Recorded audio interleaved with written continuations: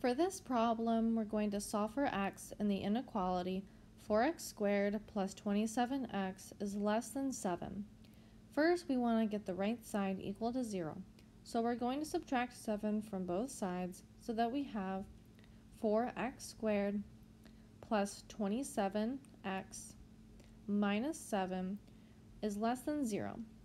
Now we can factor the left side of the inequality so that we have 4x minus 1 times x plus 7, which is less than 0. Now we can find the values of x that make the left side equal to 0 by using the equations 4x minus 1 equals 0 or x plus 7 equals 0. For the first equation we get x is equal to 1/4, and for the second equation we get x is equal to negative 7. Now that we have our zeros, we're going to use this number line to determine the values of x that make the inequality a true statement. We're going to do this by plugging in values of x from each region.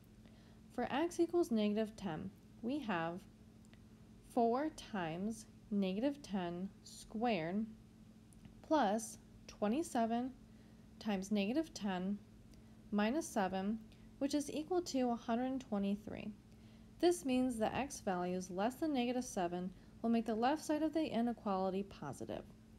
For x equals 0, we have 4 times 0 squared plus 27 times 0 minus 7, which is equal to negative 7.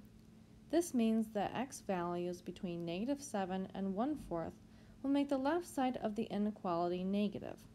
For x equals 1, we have 4 times 1 squared plus 27 times 1 minus 7, which is equal to 24.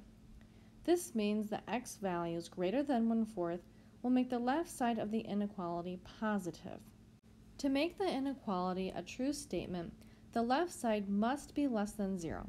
This means that x values must range between negative 7 and 1/4.